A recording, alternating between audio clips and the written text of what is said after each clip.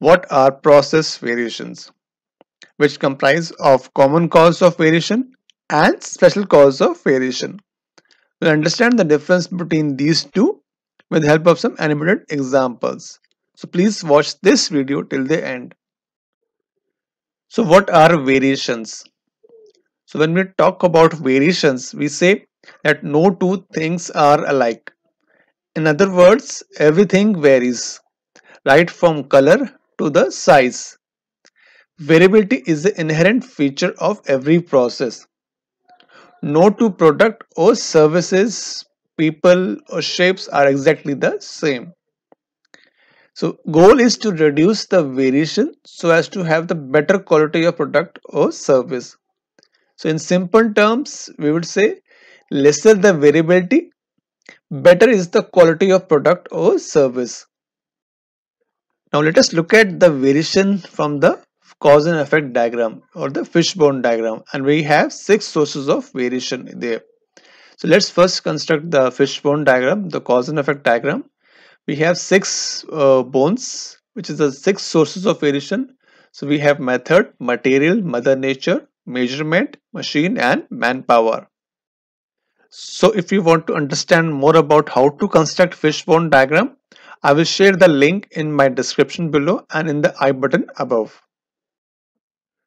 Let us now understand the difference between common cause of variation and special cause of variation. So for that, we need to first understand the control chart.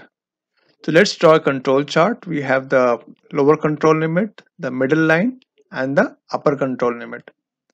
So the first process that we have is the green process. Here everything is under the limits of upper control limit and the lower control limit, but we still have some variation. So this variation is known as common cause of variation. We call it as non-assignable cause.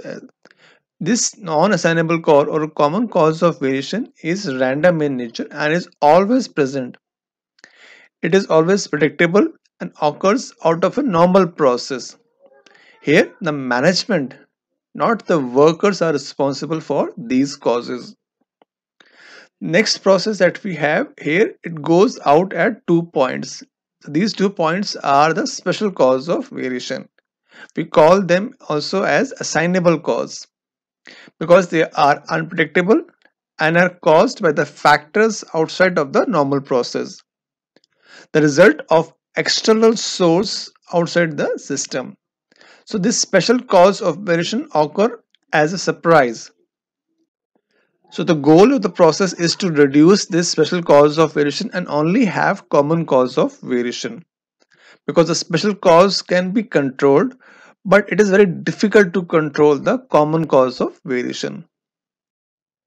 So when we talk about the total process variation, it comprises of common cause of variation plus the special cause of variation. So that is the total process variation, which is a combination of common cause and special cause of variation. Let's take an example to understand this concept a little bit better. So our human body temperature is 37 degrees centigrade. It is not 37 all the time. It is an average temperature. It has variation. Temperature goes from 36.5 to 37.5. This is all normal or common. The body temperature has a controlled or a stable variation due to the common cause of variation. That is how your body behaves. This is called as normal or the common cause of variation. But at few times, your body get infected with virus and your body temperature could reach up to 38 degrees centigrade. Then this is not normal. So this is a special cause of variation. It means that something special has happened in your body. That is why your body temperature is rising. This is uncontrolled or unstable variation due to the special cause, that is the virus, which can be identified. Now, if we remove this special cause of variation or the virus, your body temperature will return to the normal behavior or the normal flow. So that is an example of common cause of variation and the special cause of variation. Now let's understand some common cause of variation and special cause of variation examples. So common cause. Normal wear and tear in your tools is one of the common cause. The variability in the settings is a common cause.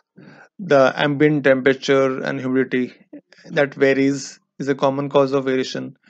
Inappropriate procedure or the poor design is also one of the common cause. Poor maintenance of machine, poor working condition, that is a lightning. We don't have ambient light, the noise is there, the dirt is there, the temperature is not controlled, the ventilation part.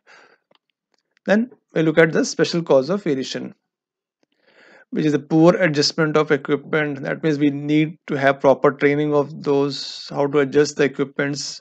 Operator falls asleep in between the operations, machine malfunctions, the operator is absent, the computer crash, the poor batch of raw material that we have received.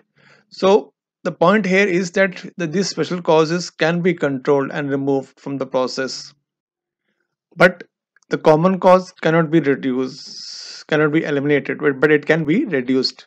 So the process, if it is statistically stable, that means there is no special cause of variation and only the common cause of variation exists here. So that is all I have on this video. If you like it, click here to subscribe. Do hit the like button as well. Share this video with all your friends on different social media platforms. And if you have any specific suggestions or topic for my next video, you can let me know in that comment section below. And please let me know your thoughts as well on this particular video.